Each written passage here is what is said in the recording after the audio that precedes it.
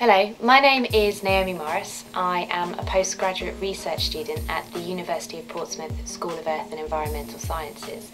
I also work for an international relief agency called MapAction, which helps to coordinate the relief efforts in the event of a major disaster.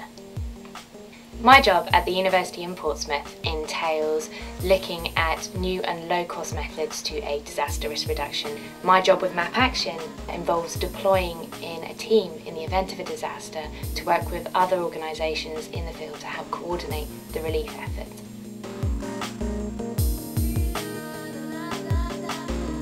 The best bits of working in an international humanitarian organisation is the travel, meeting new people all the time in an exciting field, but also the teamwork. In the event of a disaster, when we deploy, you have to work in stressful situations with people, and it doesn't work unless you are working as a team, which is a great feeling at the end of the day. At the beginning of 2008, I deployed with MapAction to Bolivia to help aid the flooding which had occurred. We were in a small team working with the United Nations Disaster Assessment Coordination in an area in the Amazon called Trinidad. There were 120,000 refugee families, 80,000 of which were living in a small area surrounded by a dike which was just about to be overtopped by a large amount of water, and it was going to fill up like a swimming pool.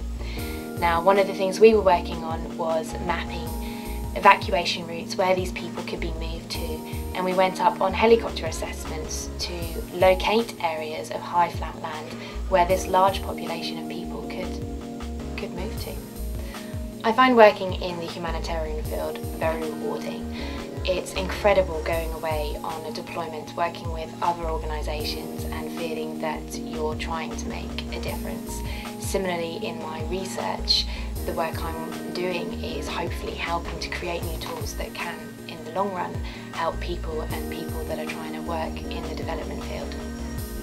My advice for anyone wanting to work in the humanitarian field is to concentrate on perhaps gaining more languages. If you speak English as your first language, try and pick up foreign ones, maybe specifically Spanish is very useful, French, and Arabic would be great.